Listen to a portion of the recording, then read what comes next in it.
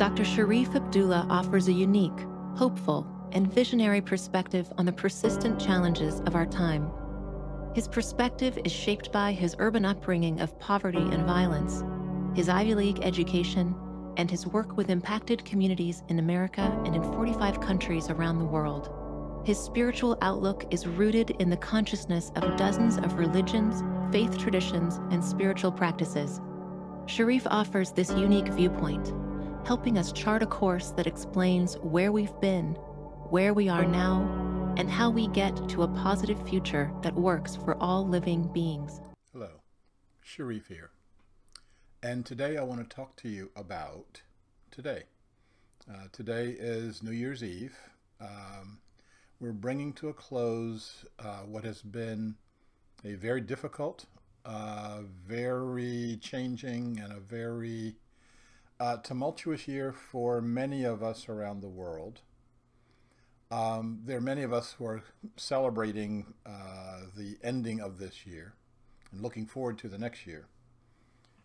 And I actually had a friend who was saying that she was going to stay up tonight just to make sure the year ended. And I understand that feeling for most people, but I want to caution us in terms of how we're thinking about this. What we're thinking of in terms of a tumultuous year has been a tumultuous year for Americans.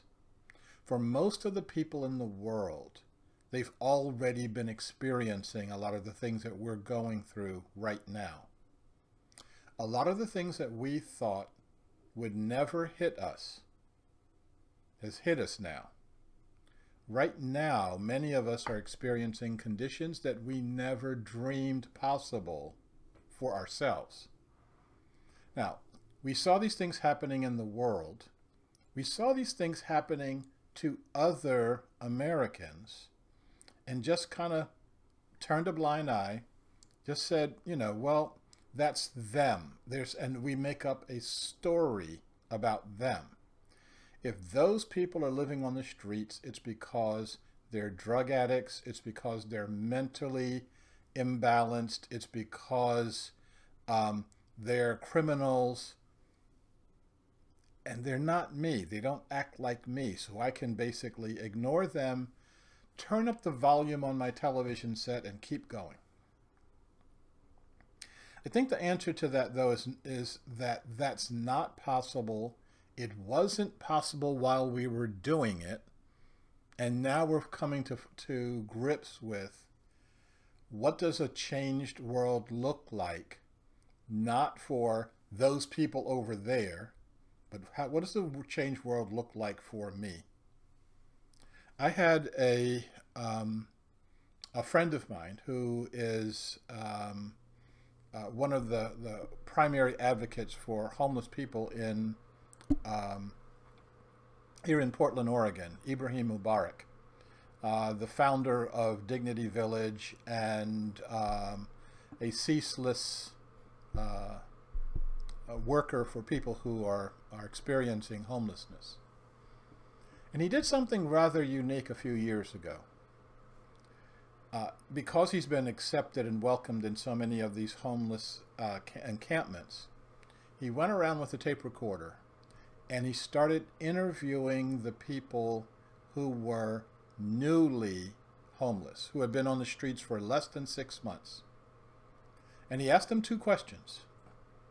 Question number one was, 6 months ago, before you got on the streets, what did you think about homeless people? And they all answered the same way you right now would answer.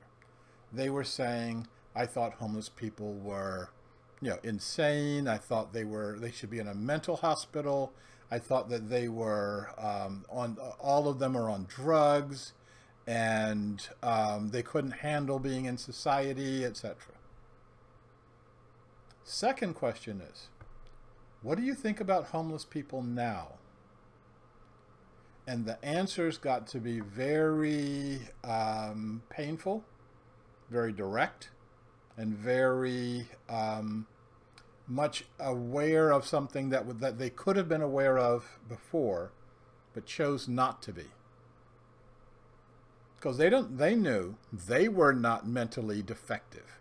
They knew they were not drug addicts. They knew that the reason they were on the street were because of conditions in our economy that they had no choice over, that they had no power over. And so, as all of us experience changed conditions, I want all of us to remember, to recognize that those changed conditions are changing only because we're paying attention differently. People around the world have been experiencing this over and over and over again. I remember when on 9/11, when the towers fell, and all of us in this country experienced this sense of shock. Now, my shock was the same as everybody else's. This was a horrible act that took place. But my shock was tempered by the fact that people have been experiencing these kinds of terrorist activities around the world in many different societies, in many different walks of life. And when we read about it in the newspaper, it was like something that was happening on the moon. This couldn't possibly happen to us until it did. So what we have to do is pay attention.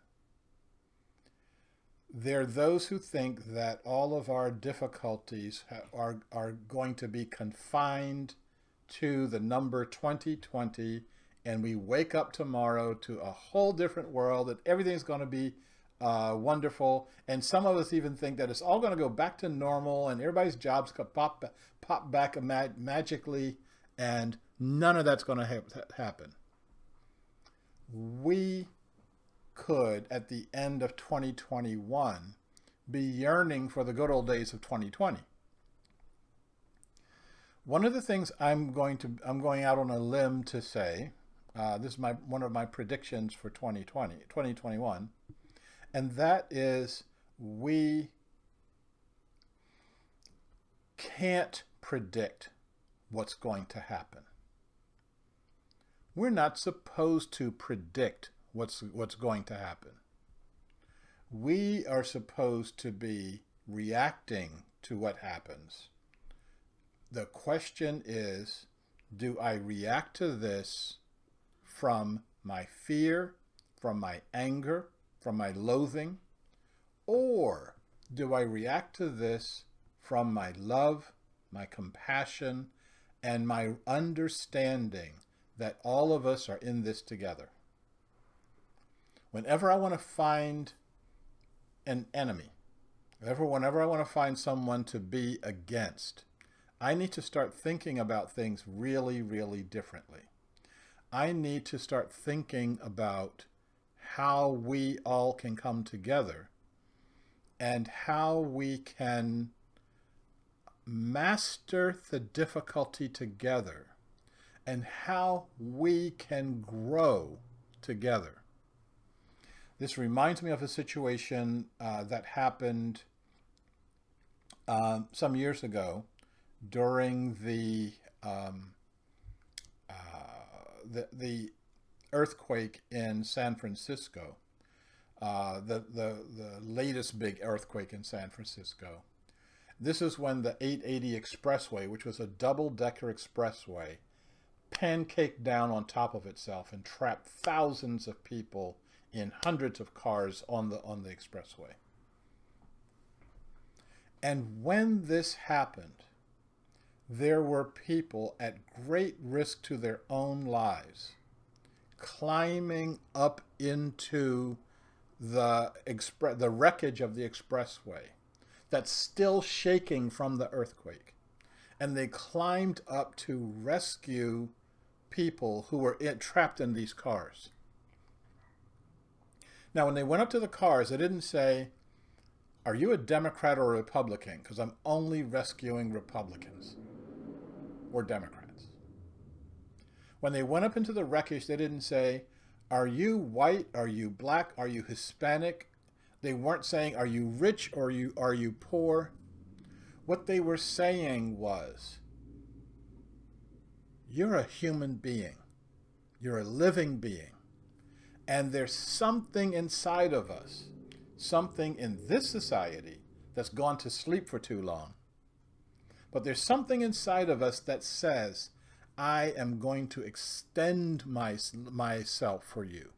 I'm going to extend myself to the point of risking my own life for you, to benefit you, you whom I've never met. Now, think about how that would make you feel, to be rescued by someone that you don't even know if you speak the same language. That you're being rescued by someone who simply knows that this is the right thing to do. And they knew it because their hearts were moved to this. Compare this to, right now, the debacle that's going on in our Congress, where the question is, are you going to receive a totally inadequate amount of money for this so-called COVID rescue? Or are you going to receive even less of an adequate amount of money? So the vote is, which of these inadequate amounts of money are we going to pass out to people? And the answer is, why are we doing that? Why do we give to the CIA, to parts of the Defense Department, unlimited budgets? We can't even account for the amounts of money that they receive. Yet, for someone who is sleeping on the streets, who is hungry and has their children hungry, we're going to say, oh no, $600 is enough for you. Or, wow, I'm going to give you $2,000. As though that's going to solve the problem. We need, in 2021, a new way of thinking about each other, a new way of thinking about ourselves, a new way of thinking about our society, a new way of thinking about and dealing with anyone we think of as the other, as holding opposing energy to us. I'm hoping that that's our goal. I'm hoping that that's the thing that we can move forward on. I'm hoping a really beneficial 2021 for each one of us. The thing that benefits our heart and starts getting that heart thinking about and beating for those who are less fortunate than we are. Let me say one more thing before we end. This is a holiday for most of us, and the way we've held this holiday for in the past has been, you go out tonight, you drink a whole bunch of champagne, you get drunk, you say Happy New Year, you throw stuff in the air, you wake up the next day with a hangover, you watch a whole bunch of football and eat some food, and then you're off. I'm inviting you to do something different. Well, you have to do something different because most of that stuff is not going to happen. I'm inviting you to go back and refresh yourself on all of these short videos that I've been doing over the past few weeks. To go back to look at the progression of where we are, of where we've been, and where we're going. To do this in such a way that you get to walk into 2021 with your eyes a little bit wider than they have been in the past. That your heart is a little bit stronger in terms of your willingness to step out of the confines of the boxes that you put yourself in, to start looking at what our world really looks like, and start looking at where we all can go as we start looking for a way forward. So all of the links for all of the videos should be in the discussion and content part directly under this video here. And you can go through, look at them, and open yourself to a whole new reality. So thank you. I want you all to have a meaningful end of 2020, a meaningful beginning of 2021, and I'll see you next time. Thank you. Bye. You are invited to participate in the discussions and activities that will define a positive future for all. We are at the cusp of the expansion of our human consciousness, beyond the limitations of our past. Together, we can envision a world that embraces our human potential. Together, we can create a world that can truly work for all living beings.